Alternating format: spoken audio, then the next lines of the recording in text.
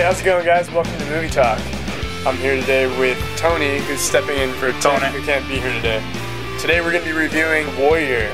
It's a movie about mixed martial arts. I don't know if you can tell us a little bit about that, since that's... Oh yeah, I'm into it. Mixed martial arts Friday right here. I'm pushing 200. I'm up to 190. Trying to put on another 10 pounds so I can get into the heavyweight division. For sure, definitely. Tony's over here visiting us from the east side, Atlantic City, Jersey Shore. How's Snooki and the Situation doing over there? I wouldn't know about them. You wouldn't know about that? You know, but I got some homies from Jersey I want to say hi to. Give a little shout out. Little shout out. So the Situation's some other buddies that are in the mixed martial arts like me. Mixed martial arts, yeah, for sure.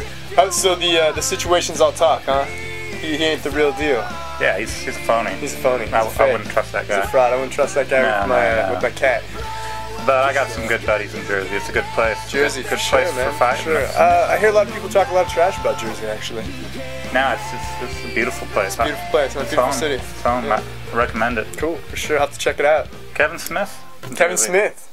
It was written and directed by Gavin O'Connor. It's about two brothers, Brendan and Tony Conlon, and they got a lot of struggles that they're working with, emotional stuff, a lot of financial strife, kind of problems with their dad, alcoholism, an abusive drugs, fighting, you know, all the real regular stuff. Just a phenomenal, deep, emotional, gripping tale about two brother tearjerker. I'm not ashamed to admit It's a serious tearjerker. I broke down a couple times. I broke down emotionally, and I don't do that. Yeah. So, if you want to get emotionally I involved, break down on the inside, but never on the outside. Yeah, I broke down both ways. To be a fighter, you can't. Yeah, you got to be tough. You can't break down on the outside. Can't break down. Yeah, I haven't cried in a movie in years, and you know, it really hit the emotional heartstrings for me as well. And I feel like, you know, anybody who's in touch with their emotional consciousness would really find this movie moving. Who isn't in touch with their emotional consciousness? I would say the majority of Americans today probably aren't in touch with their emotions. Yeah, I'd venture to put that out there. But, you know, comment, rate, and subscribe. All the big capitalism supporters. Yeah, all the big capitalist supporters. A lot of the neocon pigs. Those guys aren't really in touch with their... They're not really in touch with much. No, not at all, yeah. They're kind of motivated monetarily. They're kind of motivated by the machine. Yeah, the robotic machine. The paper machine. The paper machine, yeah. The Federal Reserve machine, yeah. For sure.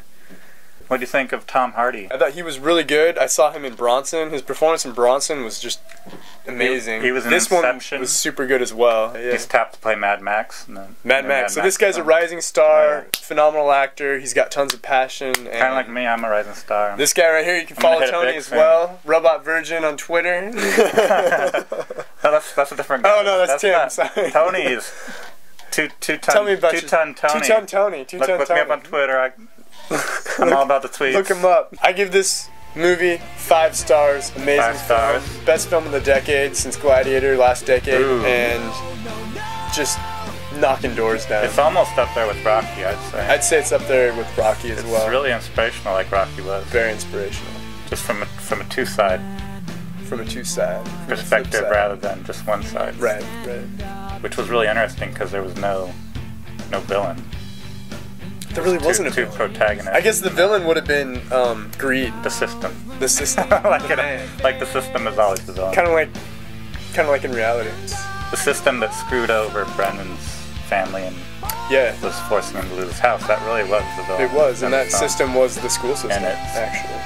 It was more the financial system. The financial system. Because his daughter. But it was also the school. His daughter had a heart problem, and he couldn't pay for his house. He couldn't pay. But we don't want to give away all the story. Yeah. So, yeah. But the school system didn't want him to fight, so then they fired him. That's also right. So the school system was at fault as well. So public schools. It was really in touch with the times. The economy. Very in touch with the times. Very relatable. Tommy was torn from war. Torn from war, scarred military, Marine vet, hero. Door off a tank. Tore off a tank door, which I didn't even know was humanly possible. But this guy is a beast, so if anyone's gonna do it, it's gonna be Tommy. I think I could do it, but I think Tony can do it. But I think Tony and Tommy are probably the only 2 people that could probably do that. Follow his new matches at Robotvirgin at Twitter. You can follow me at Twitter at Papescape, and yeah, we'll catch you guys on the flip side. Peace.